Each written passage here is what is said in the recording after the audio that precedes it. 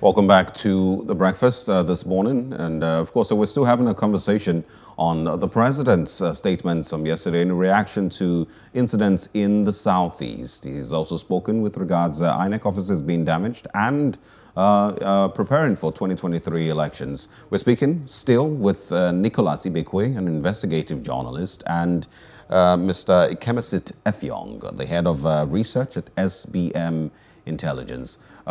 Thanks for staying with us, to both of you. Thank you. All right. I'm going to go back to Nicholas Ibekwe. You're from the Southeast. You visited the Southeast a lot of times, like you've said lately. But I want you to, speak on, the incidents and how it makes you feel seeing the almost complete militarization of the Southeast in the wake of these events. You spoke also of Operation Python Dance, Ibekwe, 1, 2, 3, 4, 5, 6, and the new ones now. But there's people who have mentioned that there are certain parts of the Southeast that when you walk past, you have to raise your hands up. You have to step down from your vehicles and lift your hands up, before you pass. How does that, seem to you?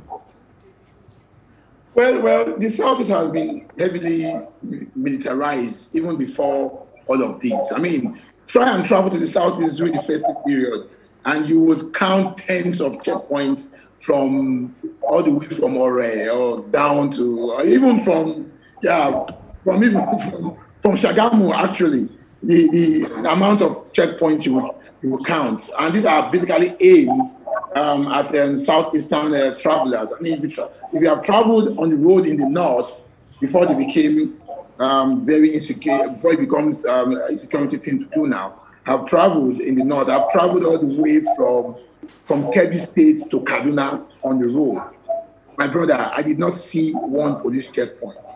From Kemesit to Kaduna, I did not see one police checkpoint. That was a long trip. It lasted for over 6-7 hours.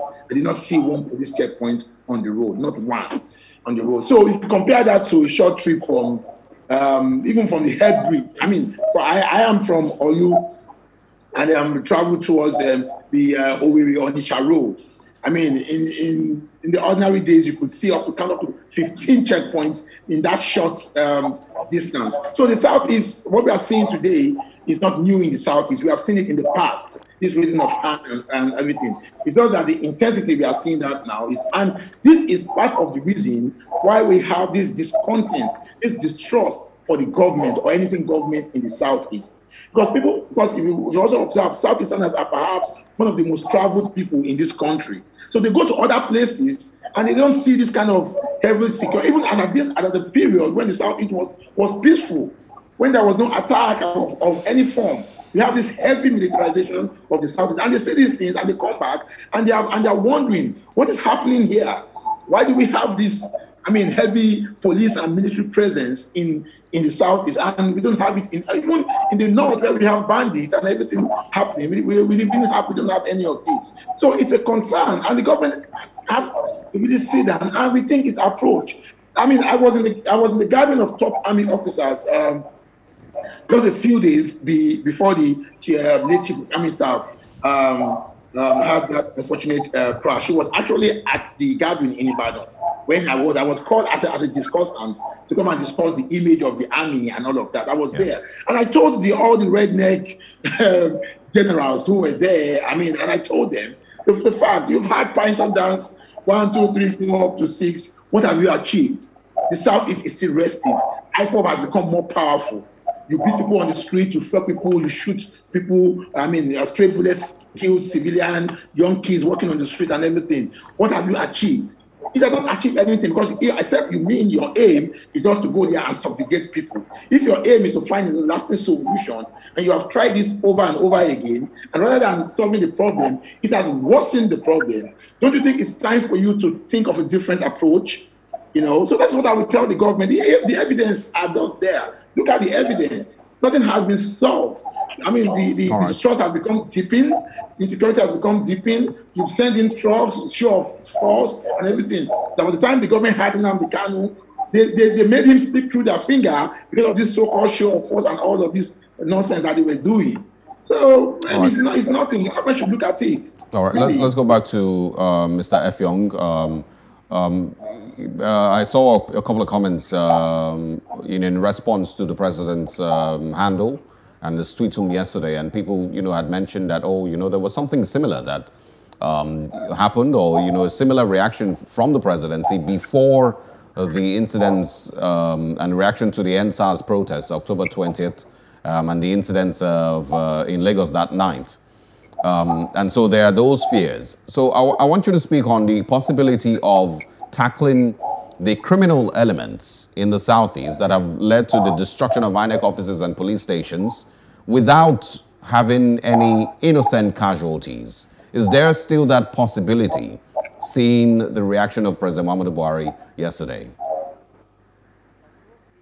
I mean, even without the president's reaction yesterday, the possibility of, the security authorities carrying out any of their activities without, under the scepter of, human rights or without anyone being susceptible to human rights abuses was probably non-existent. Our security authorities have shown and have a well-documented track record of human rights abuses. So that wasn't going to happen. The president's statements probably just amplified the space, and the opportunity for that to happen, which is tragic and unfortunate, because, like you rightly pointed out, we are coming on the back of I think 9 months now since the NSAS protest. Very little has been done to tackle the issue of police and state-sponsored brutality.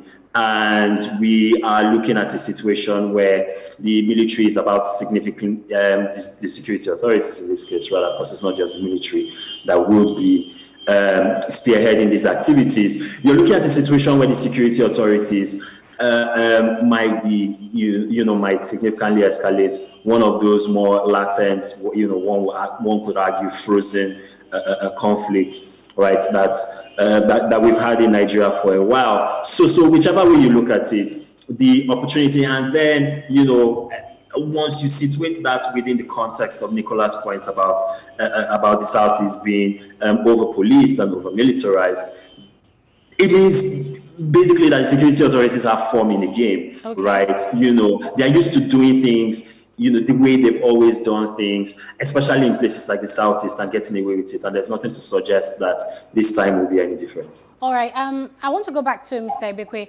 Mr. Ibekwe, you mentioned earlier about, the state of roads leading to the Southeast and how it seems to be so heavily militarized. And after, the alleged assassination of Goodluck 2 days ago, the Arewa Consultative Forum had a meeting yesterday where they issued a travel advisory to Northerners against traveling to the Southeast because of, all the insecurity challenges. So with this new travel advisory, the murder of Ahmed Goodluck in the Southeast, just all the security situation there, burning of police stations, attacking of INEC offices and police officers at checkpoints.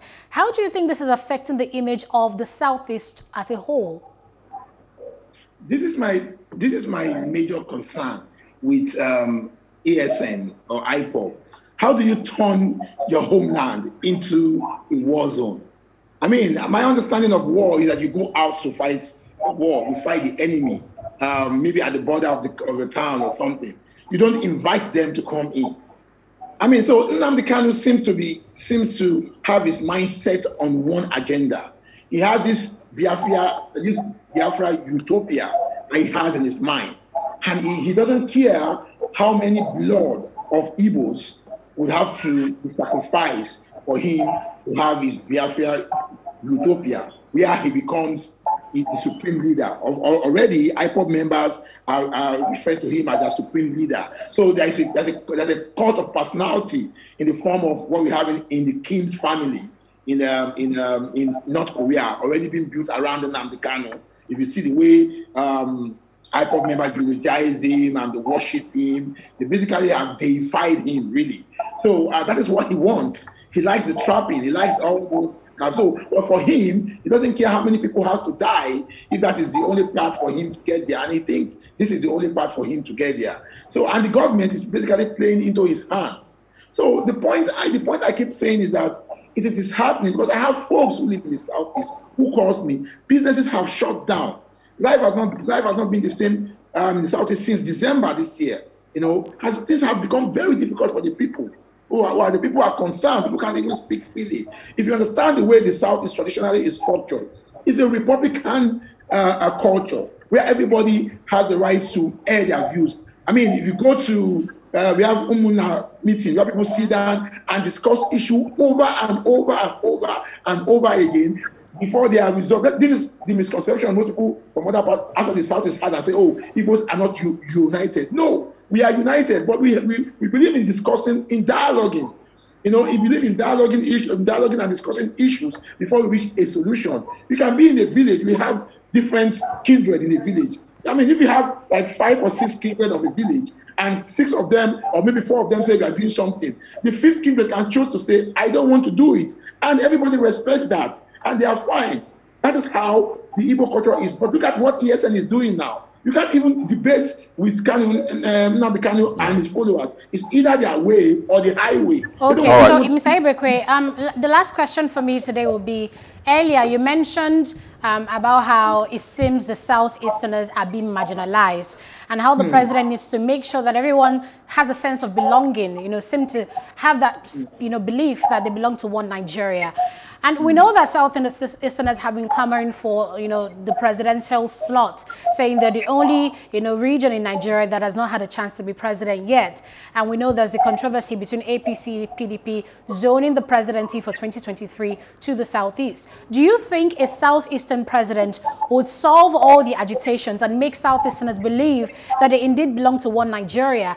Also, do you think that with all the insecurity and, you know, agitation for a Biafra republic, that even the APC and PDP will be confident enough to even zone the presidency to the Southeast? Mr. Ibekwe and Mr. Effiong, please.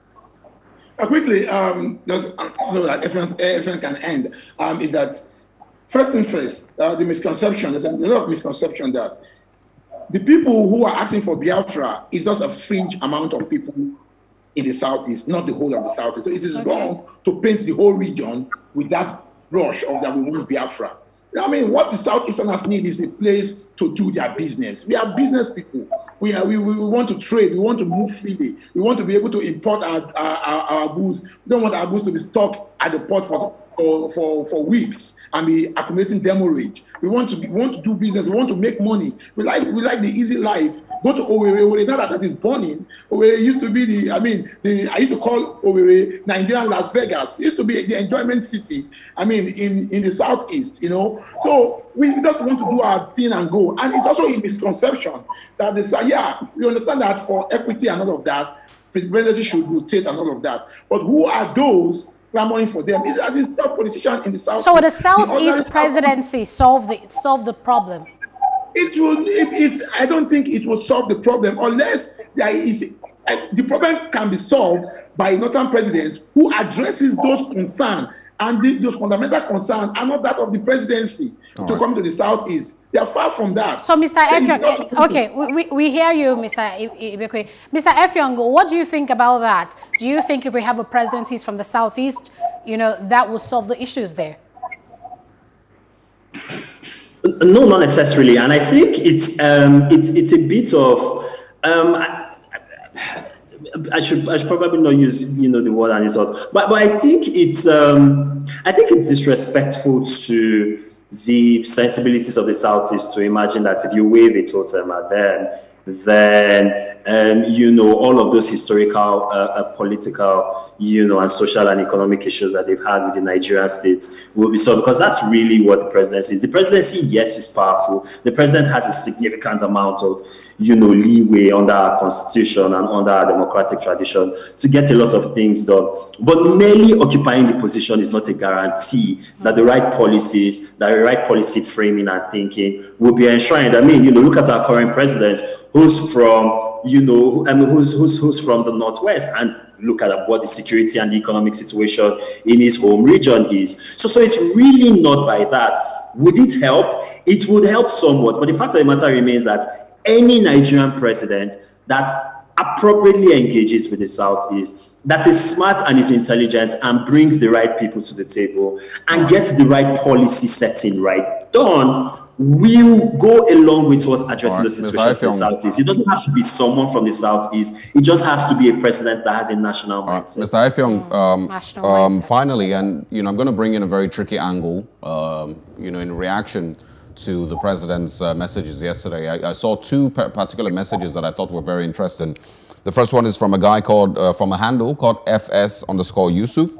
It says, my heart goes out to every Igbo in the country. I may not bear your name or speak your language, but I share your pains. Light, strength, and love to you all. There's also another one from M.I. Abaga, the rapper. It says, all of us non-Igbo Nigerians should make tomorrow a day of solidarity to stand with our Igbo brothers and sisters. We cannot fix the years of hurt, but we can say, well, we can with one voice say we are one, we are together, and all of that. Yeah. So, is this an interesting angle in reaction to this? Well, it is from the standpoint that you are seeing a clear generational divide in an understanding of how national issues and how national politics work. Now, for a much older generation of Nigerians who oftentimes participated or were born, during and under the scepter of the Civil War, there are very, very deep historical animosities that remain. Is that apparent in our generation, in Nicholas and mine and your generation? That's also apparent. But I think one of the things which is shifting is you're now seeing an increasing number of Nigerians, especially those who are not of a Southeast or a South-South extraction, who are making an effort towards educating themselves about the issues. And the fact of the matter remains that if you closely watch and observe Nigerian politics, then it's very, very clear and apparent that policy making towards the Southeast is significantly different from policy making for the rest of the country. It used to be the case that, the South-South also used to enjoy, well, enjoy isn't the word, but the South-South also used to be at the receiving end of that kind of policy setting. But the debate around the derivation, right, in the early part of our return to democracy post 1999 went a long way towards addressing that issue. That, and coupled with the fact that our dependence on oil receipts has only deepened right within that time frame. The Southeast has not had the opportunity of having a concerted, nuanced, contextualized and far-ranging conversation with the Nigerian state that the Southeast has been able to have.